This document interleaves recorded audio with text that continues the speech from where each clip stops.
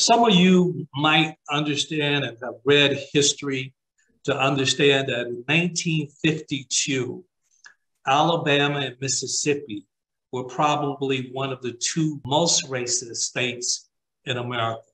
And so I grew up in an extremely racist environment.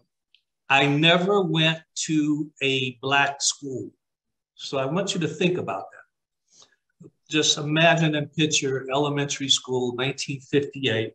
George Wallace is the governor, and not going to a Black school, not going to a Black junior high school or a Black high school. I integrated all levels of education, junior high, elementary, high school, even University of Tennessee at Chattanooga. My mother went to high school with Coretta King, Martin Luther King's wife. And so she took up the same torch of desegregation. So it was very challenging for me as a child, being Black in a white environment, being beaten by the state troopers, being spit on, being electrocuted, taught me a lot of valuable lessons, being laughed at, made to feel less than. But it didn't deter me.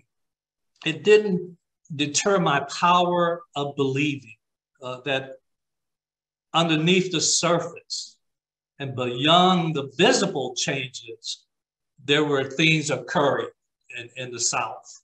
And I believed in the power of change.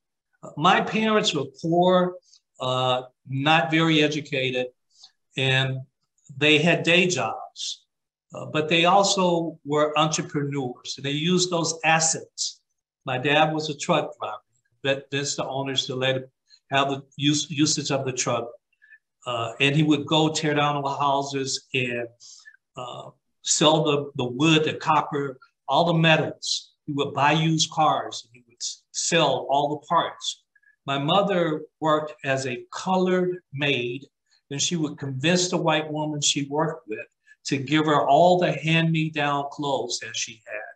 And not only her, she convinced her to ask her friends. And on the weekend, my mother and her two best friends would make these beautiful quilts.